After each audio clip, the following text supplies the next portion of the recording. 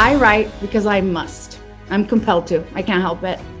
Because I want to feel, I want to make other people feel, and I want to make other people feel less alone. Because it is healing and it has saved me. To inspire children to make up stories. It sounds cliche, but I write for the audience. I write to express myself and to connect with others. It allows me to spend my days with groups of the funniest people the world has ever created, and there's no better job than that. I have a feeling inside me. You have to try to get this feeling out in a way that communicates the feeling to someone else, because it's something about being alive. Because I have no choice. It's the only way I can express myself. It's the only way I can live. I write because it's who I am as a human being.